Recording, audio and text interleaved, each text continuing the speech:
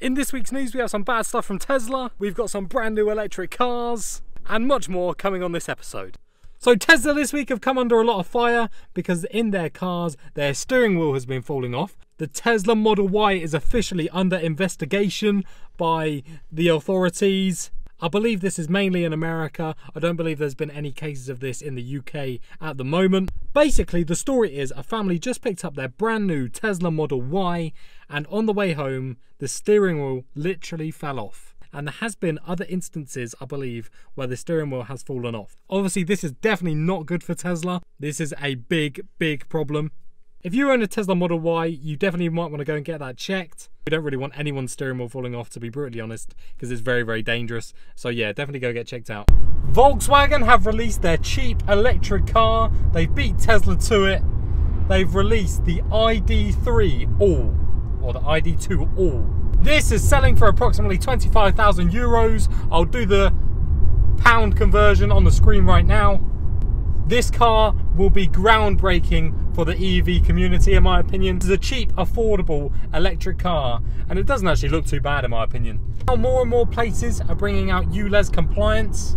So in London, they're expanding the ULEZ zone, in Oxford and other cities around the country, because places like this are expanding their ULEZ area or are creating a ULEZ area. More and more people are going to need an affordable electric car. So this car, in my opinion, is going to be very good for the market. This will be going into production in 2026, so it's not an instantaneous resolution to the problem. It will make a very big difference. I imagine quite a lot of manufacturers will try and compete with this car, but because it's the first of its kind, I think it's going to do very well. As we're all aware, car tax is going up for everybody. Some people are exempt from paying. If you are disabled and if you own an electric car at the moment, you will not have to pay for car tax. If you also have a historic vehicle, anything before 1982, you do not have to pay road tax for, which is pretty good, because if you're into your old classic cars, then that's a pretty good thing you got going there. Going into a little bit light-hearted stuff, there has been a Subaru that's been fitted with a Ferrari engine, which I thought was quite cool this week.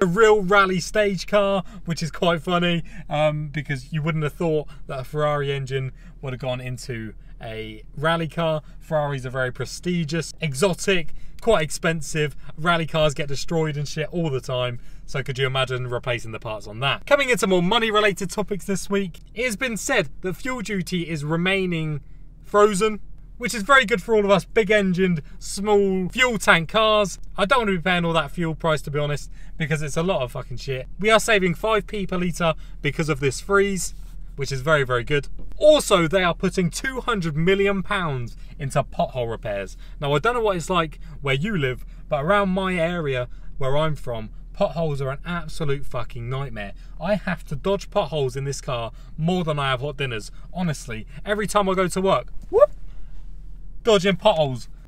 Potholes. What is the road tax for? The road tax is literally for things like this. It's for me paying for potholes to be repaired. It's for me paying for these roads to be repaired. The increase in road tax, what's that going to go towards? Because it better fucking be potholes. The increase in, I wouldn't mind paying a little bit of extra money if I could get all these potholes sorted. But you just know that our greedy government just aren't actually going to put that money to good use and put it to the roads. They're probably going to put it in their own pockets. But discussing the government, that's for a different video, for a different channel on a different day. This is automotive stuff, and these are all the big things that have happened this week. These are all the things that have happened this week. If you want this series to carry on for weeks to come, this will be an added video to my weekly videos. This video will be uploaded hopefully every Monday. So if you want to see this series, make sure you hit that like button. If we hit 10 likes on this video, I'll know you guys want to see this series. Anyway, that's been the news for this week. I've been me, you've been you, and I'll see you in the fucking next one.